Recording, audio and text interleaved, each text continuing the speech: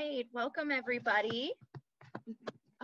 This is our youth activism workshop, which is part of our How Do We Get Here series. So thank you all so much for taking time out of your day to join us. As part of our long tradition of working actively towards racial equity and our commitment to improving and diversifying the historical perspective, we are proud to present to you this youth activism workshop as part of our How Did We Get Here conversations about race, anti-blackness, and identity series. Many people have referred to the current climate as the summer of awakening, and in many ways, this entire series is designed to awaken and provoke you to see history in a different light. As the Missouri Historical Society, it is our job to provide historical perspectives on timely issues and cross historic, economic, and racial divides in order to tell the story of everyone who calls the St. Louis region home. I want to first applaud each of you for participating in this discussion. Tonight's presentation may feel uncomfortable in times, but it's important to create space where dialogue and deep discussion may happen. We acknowledge that each of you have different vantage points based on your lived experience, but please use this time to listen to different perspectives or people and gain knowledge. It is our job to bring proactive voices to the forefront or passionate voices to the forefront. And with that said, we are going to get started. So,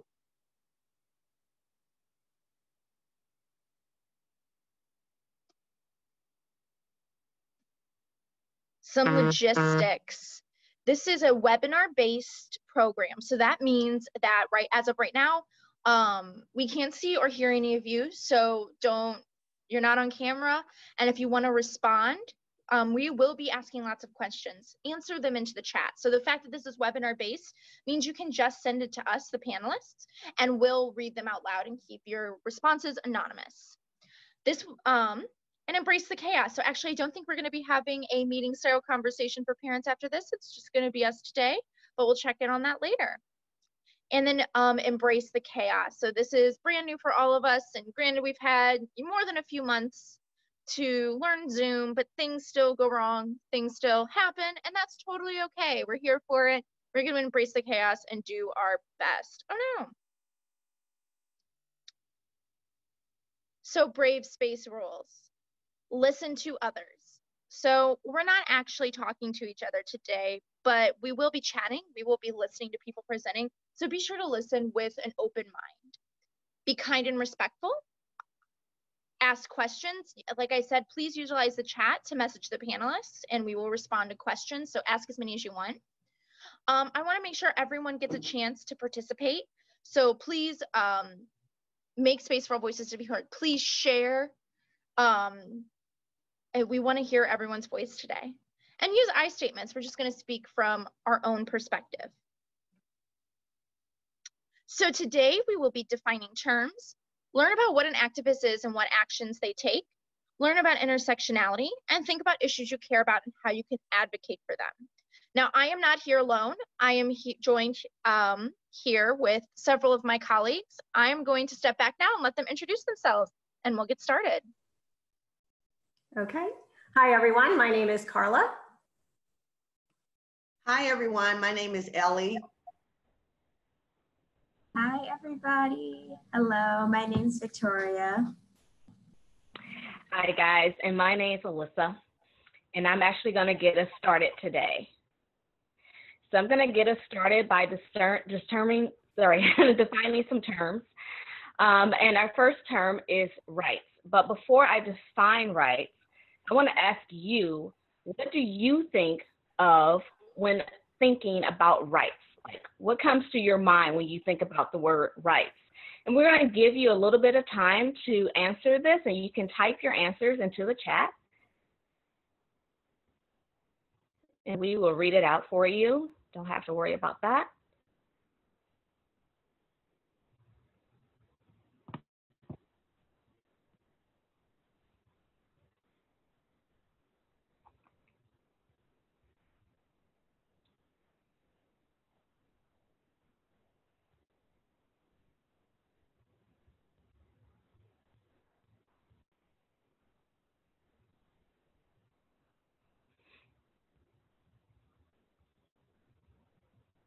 Okay, so we do have an answer.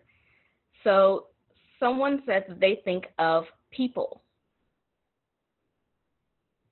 when they think about rights, they think about people, maybe rights for people, education, okay? So rights to have a right to an education. That's a really good one.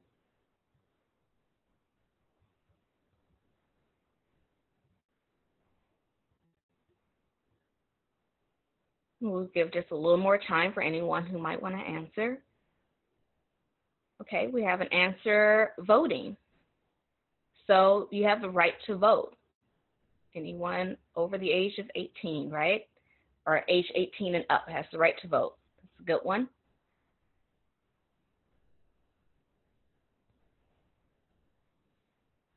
Just about 20 more seconds, 10 more seconds. You have some good answers though. Voting, education, thinking about people and what this means to people. All right, so we're gonna move on and define rights. So rights are the freedom to be allowed to do or to have certain things. And I see some of the answers we got into our chat here. So the right to vote, the right to an education, and right to freedom of speech are some examples of rights. So let's define another term, discrimination. So discrimination is treating one person or group of people less fairly than others. So if we have the rights to do things like vote and to an education and to freedom of speech, and someone denies that right, then that is considered discrimination, whether it's against one person or an entire group of people. Okay, so let's move on. So now we're gonna answer two questions, and we're gonna ask these individually and give you time to answer them individually. And just like last time, type your answer into the chat, okay? So the first question is, when is a time you've seen or learned about a person or a group being treated unfairly compared to other people? And again, we'll give you just a little bit of time to answer that.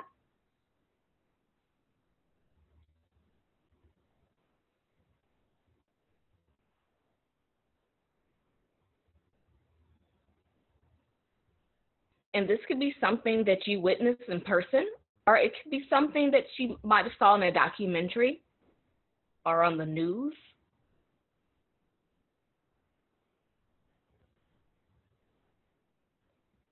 A time you saw someone or a group of people being discriminated against, being treated unfairly, being denied some type of right, like the right to vote. Okay, so someone saw something like this, a type of discrimination when they were at school. Yeah, that happens all the time, right? Sometimes at school.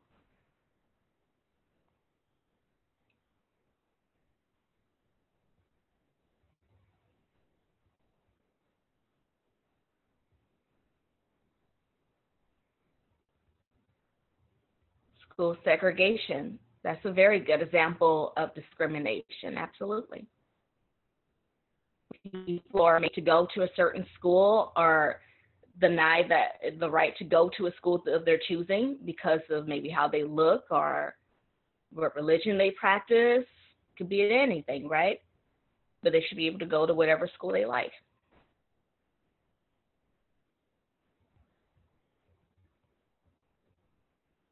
Okay, and almost done. All right, so time is up on that one. Let's move on to the next question, okay? When is a time you or someone around you has stood up for themselves or others when they were being treated unfairly? So this one is one you're going to think about on your own life, your own experiences. A time when you or someone around you has had to stand up for themselves because they were being bullied or discriminated against, treated unfairly.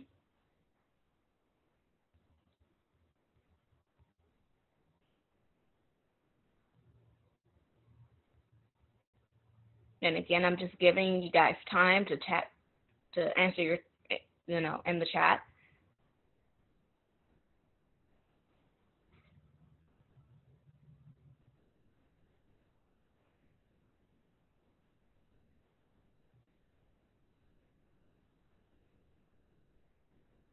That one is kind of a hard question to answer there.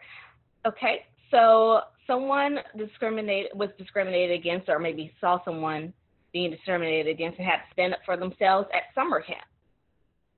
Again, so that's kind of like school, right? So summer camps, a lot of different people gathering together, but sometimes people get treated unfairly, unfortunately, right?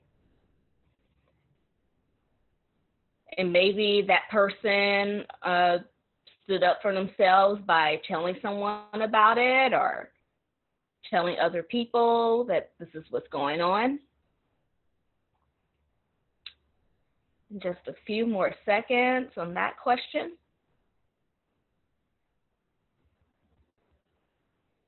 All right, so we're gonna move on. Okay, so when I think about standing up for someone or myself against someone who's denying rights, right, or being treated unfairly, I think about protests. So protest is a way that people can stand up to people, places, or things that are denying them their rights. Okay, so we're going to look at some historical examples that took place in St. Louis in which people protested in the name of their rights. So this first photo is a protest that took place outside of Jefferson Bank. And so this protest was against job discrimination. And so the protest was against unequal hiring practices by the bank. It was officially called Jefferson Bank and Trust Company. And they were simply just denying or refusing to hire African-American people at that bank. And so we see here in this picture, they have their signs and they're marching around the building. Sometimes they would stand there with their signs or maybe sit outside the property. And this protest lasted for 7 months in 1953 and is considered one of the longest protests in St. Louis history. Let's look at something else. Okay, so we have a protest against segregation in this photo. So we see here some ladies, they are members of the Citizen Civil Rights Committee, and they are participating in St. Louis' first lunch counter sit-in on May 15, 1944. So a lunch counter sit-in was protesting a drugstore's refusal to serve African Americans. So a lot of drugstores during the 1940s and 50s and on into the early 60s, kind of like Walgreens or CVS, they had lunch counters on the inside, like a little tiny diner. And African American customers were allowed to come in and shop, but they were not allowed to sit at this counter and be served food. So this was not only the first lunch counter sit-in in St. Louis, but one of the first in the entire country.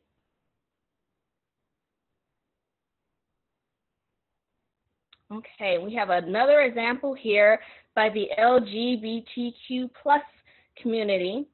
And this is actually the first Pride Parade in St. Louis on April 20th, 1980. However, the parade was coordinated by Dignity St. Louis in response to some of the discrimination that the LGBTQ+ community was facing at that time, including discrimination in the workplace and the denial of rights to be married legally. And so they marched from the main campus, Washington University, on into Central West End. So those are some examples of protests throughout time. And I'm going to pass it over to my friend Ellie at this time. And she's going to tell you more about the people who decide to participate in protests. So go for it, Ellie. Thank you, Alyssa. Hey guys, we're going to talk about activists. I'm sure you guys have heard the word before, but if not, I've got a definition for you. Activists are people who take action. Now remember, action is a verb. People who take action to make a change in society for what they think is the greater good for everyone. I can name you guys a few examples. What about Martin Luther King Jr.? He was an activist. Rosa Parks, I know you guys know her story. Remember, she wouldn't give up her seat on the bus. And how about Ruby Bridges? Remember, she was a little girl that integrated an all-white school. Those were activists. Now let's move on a little bit. There are many different actions activists can take. So I'm just going to name a few. There are so many more out there, but let's talk about a few of the ones that I'm thinking about. Some actions that activists take. Stay strong. You see the little guy over there in the little lavender looking shirt with his arms up? Stay strong. Now, I don't necessarily mean doing push-ups or swimming laps around a pool. How about another action? Tell someone in charge. You see in the little card there, there's a judge, and there seems to be like a teacher. How about share your story and educate others? That's how we learned about Martin Luther King. That's how we learned about Rosa Parks. That's how we learn about a lot of famous people and their stories. How about be a helper? You could help someone to read. You can open the door for someone who has challenging issues. You could help around the house. How about confront unfair rules? Now, I don't know what's going on here, but she is saying, stop it. I don't know if he said something or was doing something, but she's confronting unfair rules. Now, I know I went through those a little fast, but we're going to get an opportunity to look at them individually. Stay strong.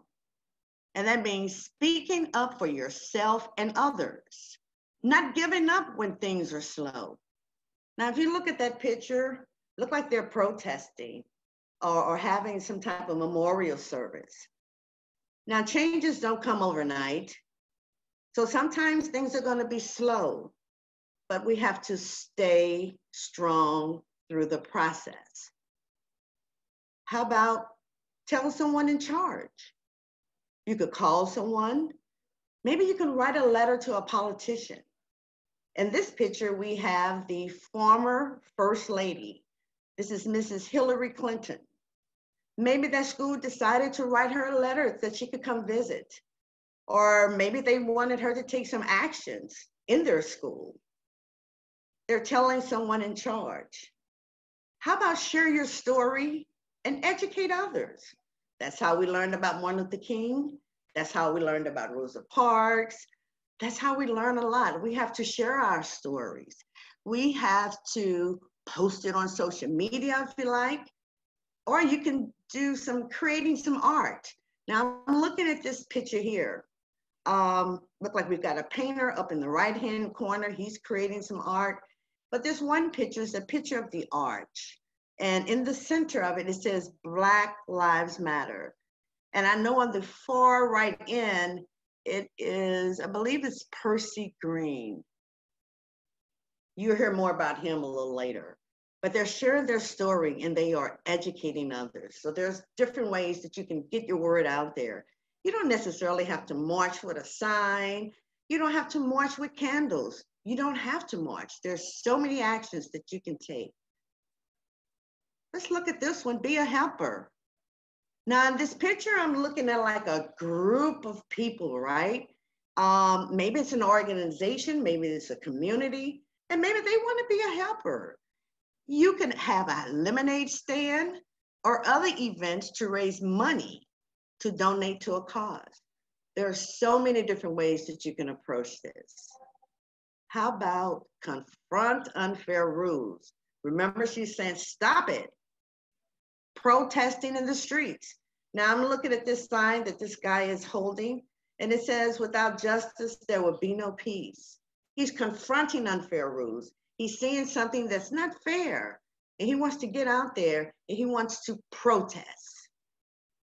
So guys, now you're gonna have a chance to participate. We're gonna do an activity. I hope you guys are ready. You guys are going to look at some historic St. Louis examples of activism. As you're looking at these images, I want you to think about what is going on and what actions they are taking. Remember those actions we talked about? Staying strong, share your story, be a helper, confront unfair rules.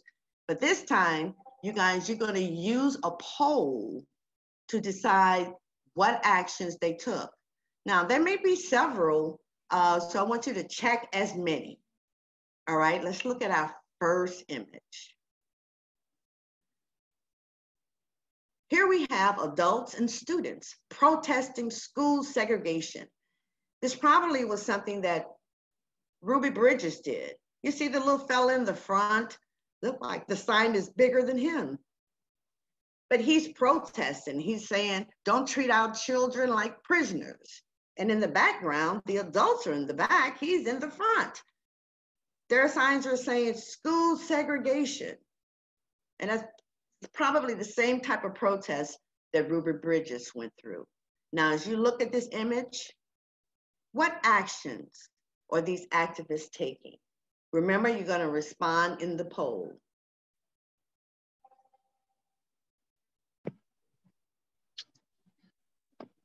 We don't have a poll today, so just go ahead and type into the chat. Yeah, that'd be great, guys.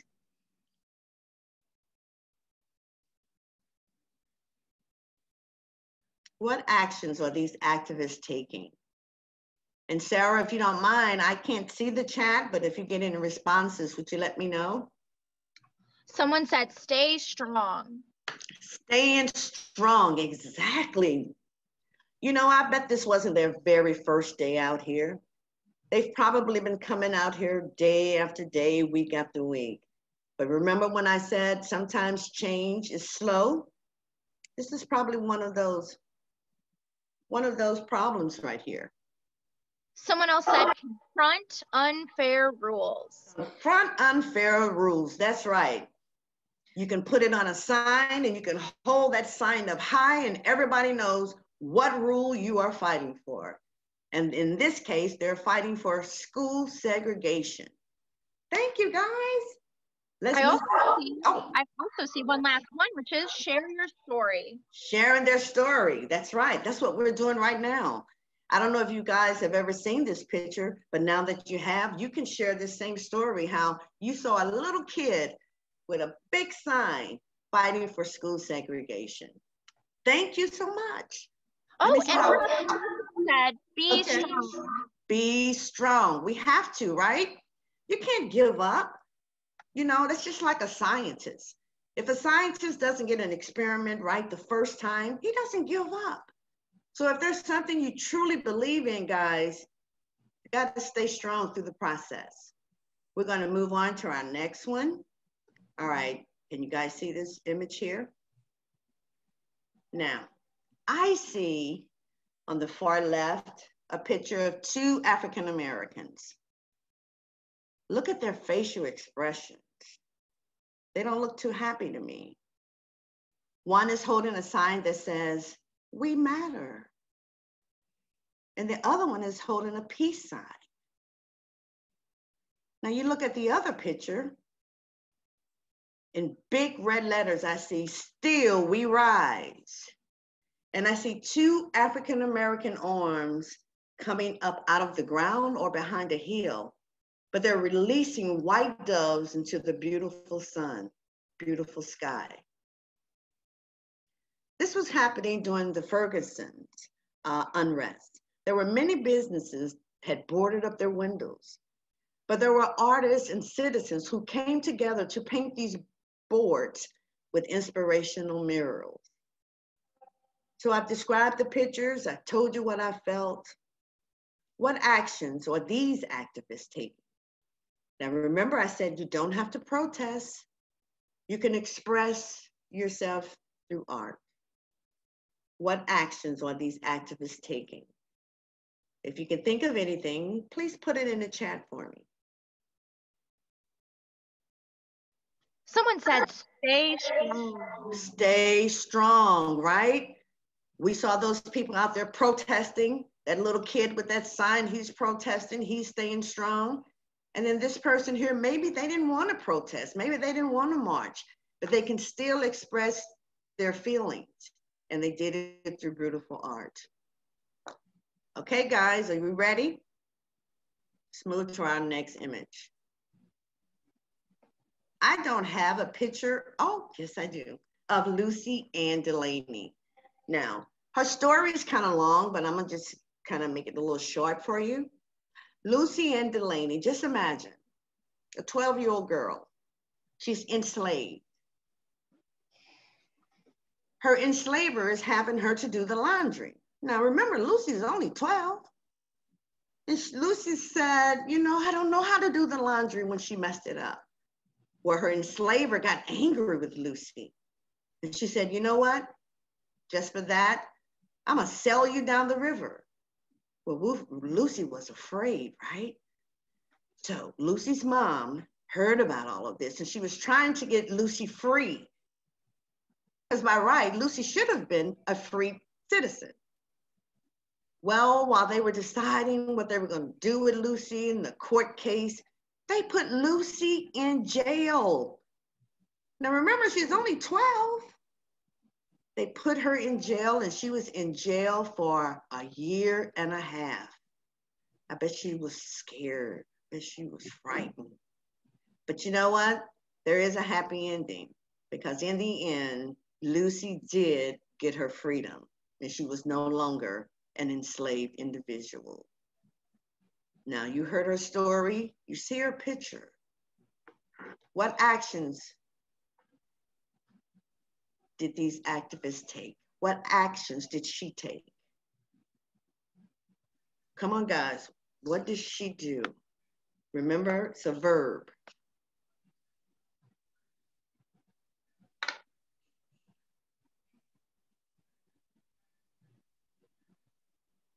What actions did Lucy take? Was she strong? Did she share her story? Did she confront unfair rules? I see someone put into the chat, strong. She was strong. At 12 years old, excuse me, can you imagine? She had to be strong, right? Great.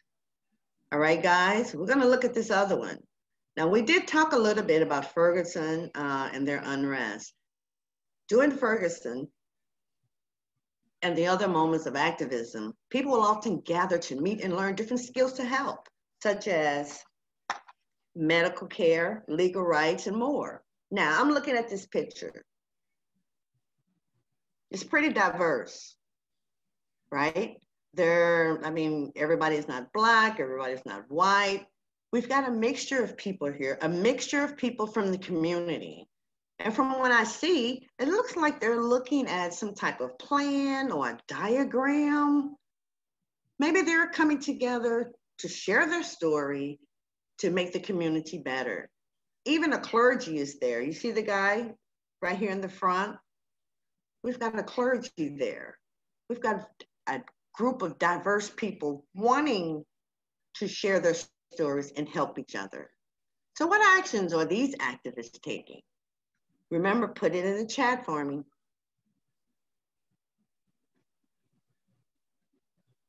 What do you think?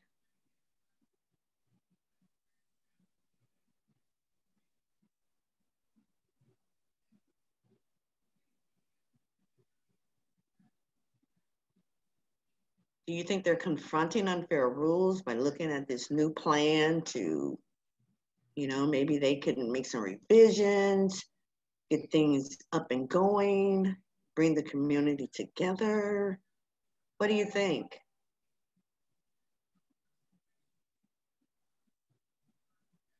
What was that one where that guy was opening the door for the little guy that was in the wheelchair? He was being a what? What do you remember? What was he being?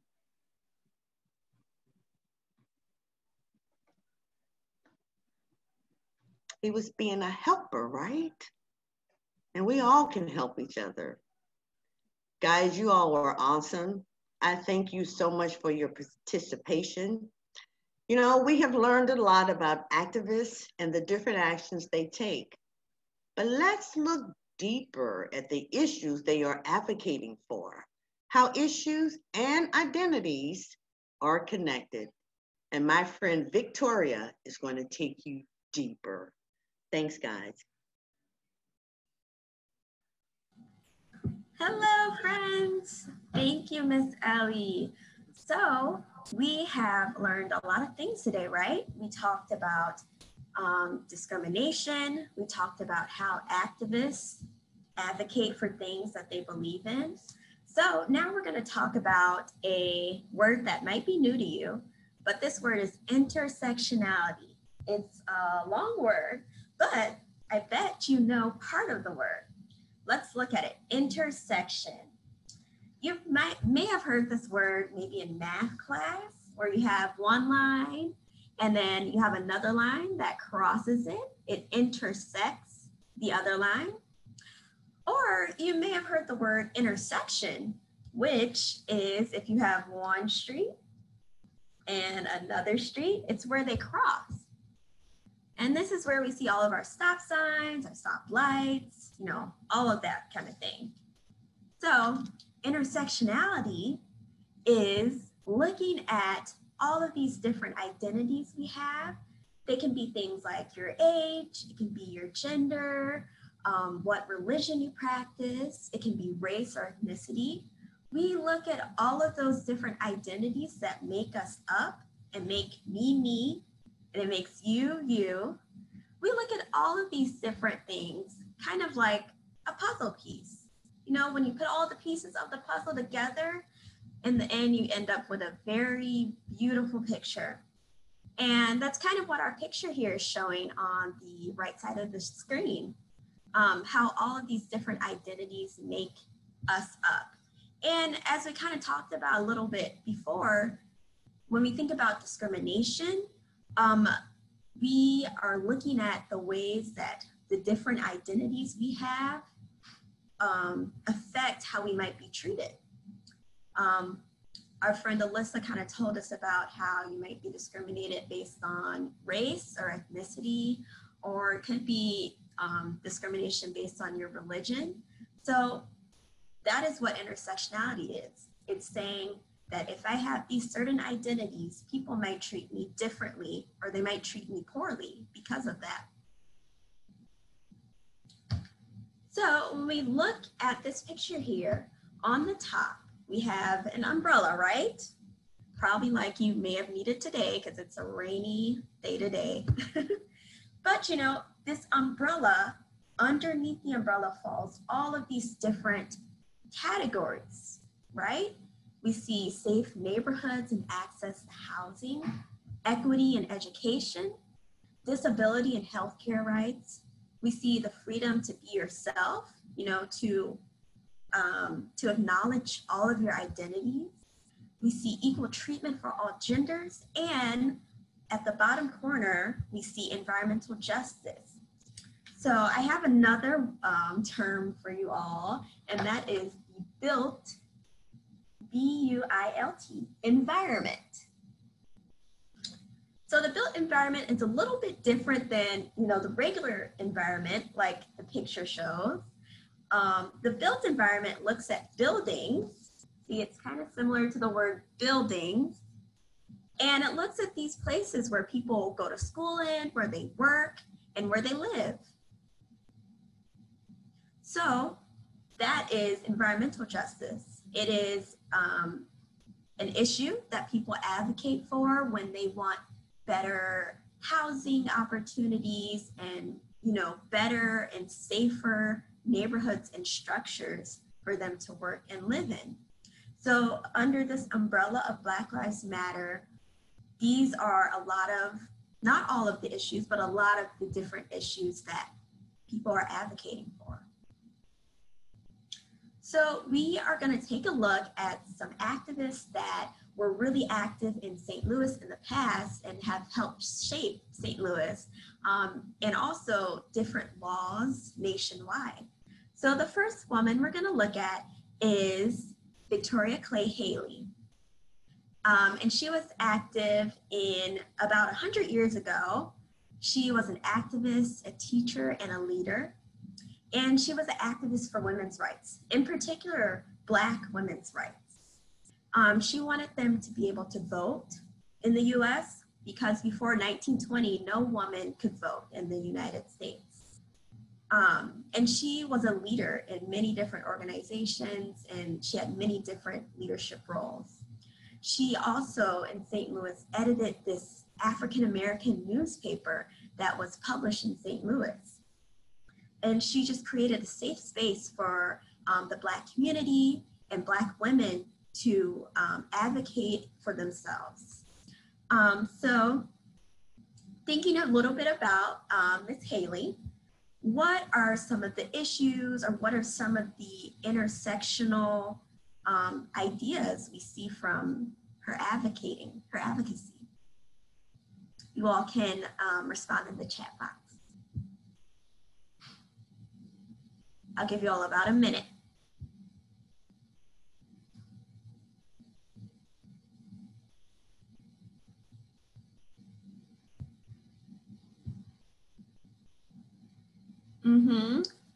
I see women's rights, great.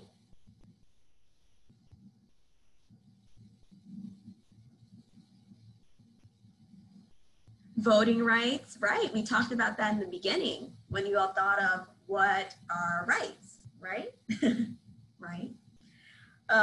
Yeah, rights for Black women, yeah. So that was kind of some of her intersecting identities, right? She was Black and she was a woman. And so she used her advocating skills to help advocate for women like her in St. Louis. Okay, so let's take a look at our next activist. I tried to do these to order our activists in chronological order. Ms. Haley was very active a little over 100 years ago. So it's 2020.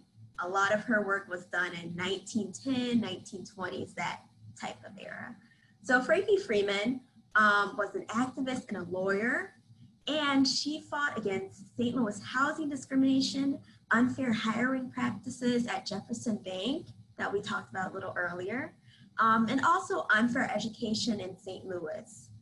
She started her own law firm in St. Louis, and she worked with the NAACP to help advocate for civil rights liberties for African Americans. And eventually she worked with the US federal government, so she was working in the White House, to help people who came to her with civil rights complaints. So basically these were things like, after people were, all people were allowed to vote by law, there's still sometimes when people of certain ethnicities, sometimes Black people, are barred. They aren't allowed to vote one way or another. So they would take these complaints to her, and she would work on resolving the issue and helping them fix the issue. And so she not only helped St. Louis through this and by being a lawyer, but she helped the US overall. So thinking about some of her work that she did, what would you all say are some of the issues that she fought for, that she believed in, and those intersecting issues? So you all can put that in the chat box again.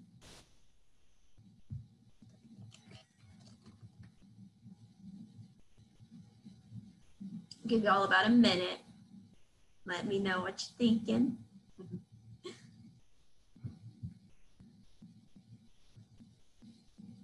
And she was a lawyer for 50 years. That is a really long time, and I think that's pretty cool.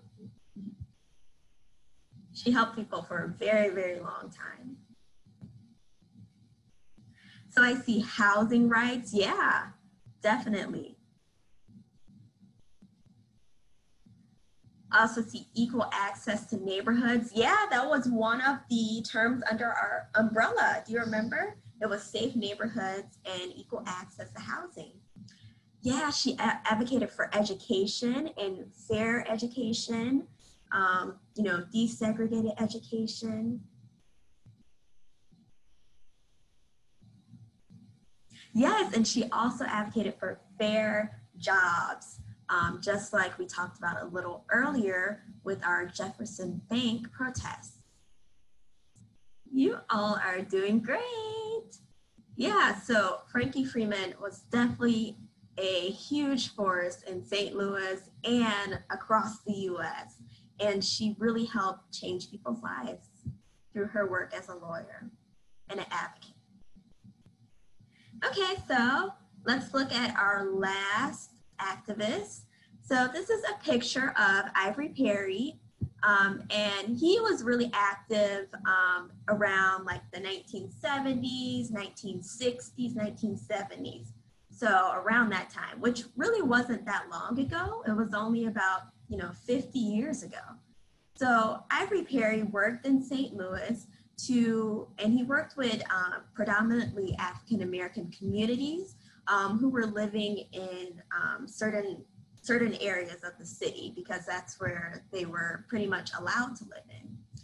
So he worked with African-Americans in these communities and people living in these communities to make sure that their built environment, you all remember, so the places that they lived in were safe. And so he would go in and speak to the people who lived there and kind of make sure, like the faucets are working, that nothing's dangerous to their health. But while he did this, he actually made a really huge discovery, and it was a really important discovery. So he found that a lot of these houses actually had a very, very dangerous type of paint in them, which was lead paint. L-E-A-D. So lead paint is actually very, very dangerous to young children, even to adults, but especially for young children who are growing up. And so with the lead being in the paint, over time you kind of inhale the paint fumes and the lead gets into your system. And so that can be very dangerous. So he used his skills to organize and advocate and march. He had all of these skills to be an activist that we kind of talked about earlier, right? And he got the city to pass a law on lead paint in homes in 1970, which was very, very important because a lot of the people who had lead paint in their homes, they were usually lower income or people of color. So it was very important for their children and for their communities that this law was passed. He also advocated for fair housing overall and fair job treatment, as well as fair treatment from the police. So this was also kind of in the 1960s. So it was really only 60 years ago. But we still see, a lot of the issues that he fought for in St. Louis are still, there's still issues today that we still have to advocate and fight for. But he really did make a big difference in St. Louis and making, our homes and places that we live safer in St. Louis. So I would say that some of the issues he looked at were housing rights, housing discrimination, as well as environmental justice. Do you remember that picture of the globe of the earth in someone's hand? So environmental justice, he looked at that built environment, all the buildings we live in, go to school in. And he also, another issue that he looked at was police brutality. So we just learned about some really cool activists who really helped shape St. Louis and the people who live in it. And they advocated for basically fair treatment for the people, predominantly African Americans who live in St. Louis. So I want you all to think about which activists you would like to learn more about. And, you know, you can do a quick Google search and learn more. Here at the museum, we have a great exhibit on Ivory Perry. So if you want to learn more about him, you can come on by. So we've learned a lot about different activists and the actions that they have taken and the issues that they care about. So I want you all to also think about some issues that you care about. What is important in your community or in your neighborhood or in the world? Something that you want to help solve. We're going to give you some tools and resources next from my friend Carla. And yeah, just remember, you're never too young and you're never too old to be an activist. So we're going to guide you all through a project next. All right. Thank you, Victoria. Like she said, we're going to do an activity in a few minutes, but first we're going to think about some questions.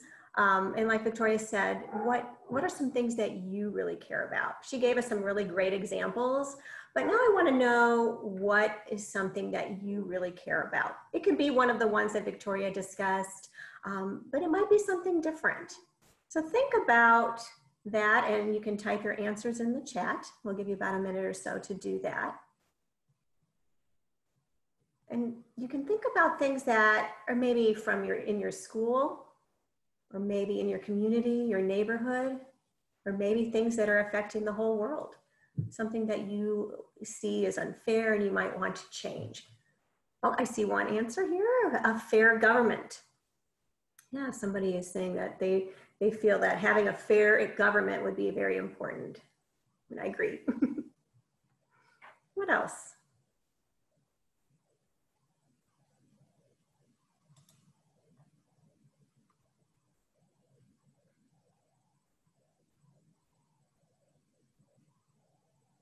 Equity in education. Yeah.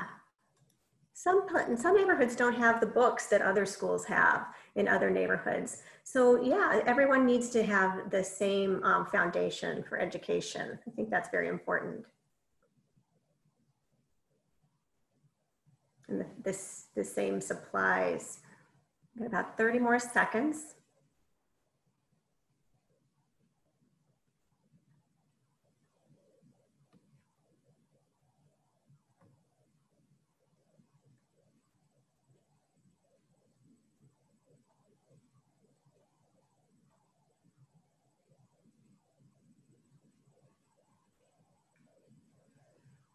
Anything else that you might want to change? All right, well, let's go on to the next question. So if you do have something that you care about, how can you be an activist for this issue? What is something that you personally could do? You know, Ellie talked about some actions that people can take and some examples she shared with us. What is something that you could do? Type it in the chat. I'll give you a couple minutes or a minute and a half. And think about maybe if you have a special talent that you could share or you can utilize as a way to speak out about something that's unfair. What could you do?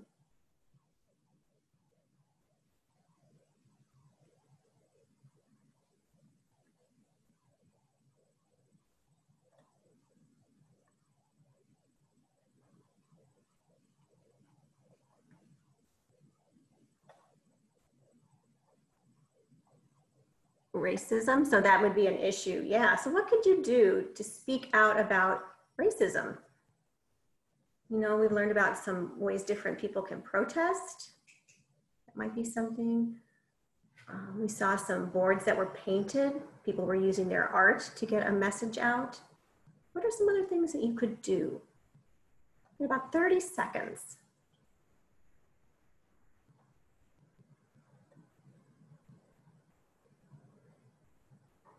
You could share your story through a poem. Yes, thank you for sharing that. Yeah, you could write a poem, you could write a story, you could even write a play and maybe get some friends together and act it out. Those are great ideas. Okay, all right, so now we're going to move on and we're going to look at some ways that kids can be activists. Now, some of these pictures we've already seen. where we have some kids marching. Oh, I see somebody else said they can also make a speech. Yeah, you can give a speech as a way to take action. Here's some people with signs. We even have a boy that has a Black Lives Matter written across a piece of tape over his mouth. That gave me an idea that maybe we could decorate masks. If we're out in public, we could put a message on our mask. Okay. So maybe you've heard of some children or youth that have been activists, like the environmental activist Greta Thunberg, or Malala, who has fought for education for girls. But I'm going to tell you about some people that maybe you haven't heard of before. I've got 3 people I'd like to share with you. And the first one is Sage Grace Dolan Sandriano. She was only 13 years old when she came out as transgender, and she became an activist because her middle school administration didn't support her transition. So what she did is invited the Human Rights Campaign to come to her school and speak with the administrators, so that future students that were in the LGBTQ+ community and people like her would find more support. And by the time she was 16 years old, she became a writer, and she published many stories in Teen Vogue about gender identity. And she continues to advocate for transgender rights through various means. The next person is Isra Hersey. She started attending protests with her mother when she was only 6 years old. She was 12 years old and in middle school when she started supporting Black Lives Matter. And when she was in high school, though, she kind of changed her focus to more issues related to climate change and how it affected Black, Brown, and Indigenous and low-income communities. She founded a nonprofit called the Youth Climate Strike, which was led by many young people, and they have led marches. In fact, she led one of the largest marches focusing on climate change ever. And then the last one is Marley Diaz. She was 11 years old and in school, and she complained to her mom that all the books they were reading in school were about white boys and dogs. So she didn't like that. So she decided to try to get more books for that had Black characters like her. She decided with her friends to launch a campaign to raise some books that they were going to donate to a school in Jamaica. They started the 1,000 Black Girl Books campaign, and they ended up raising over 9,000 books featuring Black girls as the main character. So that's pretty amazing. She called attention to the public for more diverse, for the need for more diverse representation in children's literature. So she did a great job. So now we're going to look at the many different ways to be an activist. We've talked about some of those already. But one way is by making a sign, going to protest. We talked about writing poetry. You can also post things on social media. You can teach your classmates or start a letter campaign. There's many, many ways, but we're going to focus on making a sign or a poster. So we'll go to the next. And here's just some examples of some slogans and symbols. So when you make a sign or poster that you want to share your message, you want it to be a very kind of simple and straightforward slogan, just a short phrase that communicates your message. But it doesn't have to be words either. It could just be a symbol. For example, I made a peace sign here. So you might just have a peace sign. But you can write your message out. Here's another example I did, quality education for all. So once you get your idea though, then you're going to do something with it, right? You can either march in a march with it, or you could even post it in your window of your house or your apartment. Those are some things you can do. So now we're going to create our own poster. Basically, all you need is something to write on. It can be a piece of paper, cardboard, anything. Even the other side of wrapping paper.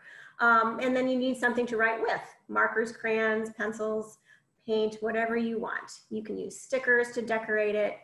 And then if you want to make it a sign, you can use a paint stick or a popsicle stick or even a paper towel tube to hold it up. Or like I said, you can just tape it into your window. You can even make a sign if you're doing a march and you don't want to carry it. You can punch some holes in it, add some string, and make it a sign that you can wear. These are all different things you can do. And we would really love to see what you could come up with. So you can post it on social media and tag us at #MHSLearn, because we would love to see the creativity that you can come up with. So now I'm going to turn it back over to Sarah, who's going to wrap up our workshop. Hi, everyone. Thank you so much for coming today and participating. I heard so many great thoughts, so many great ideas, and we want to continue these conversations. So check our website. We've recorded all of our programs relating to this series that you can check out. So please go to our website and our YouTube. We are going to have on a meeting style of Zoom, we are going to all meet. If you want to stop in and ask us some questions, parents can ask questions, students can ask questions, whoever. So I'm going to go ahead and put that in the chat right now. So that's if you want to join us afterwards. And then finally, we just want to say thank you again. Please keep checking back for more programs on this. This will not be the last. This is not the end of this conversation. Please check out our YouTube page. And also, we will be creating a resource guide, a kind of a care package that will be going out in September. So please keep checking back for our website. Thank you once again. I'm going to hang out here for people who might want to jump on the link. And for the rest of you, we'll see you over there. So thanks once again. And thank you for all of our educators for attending.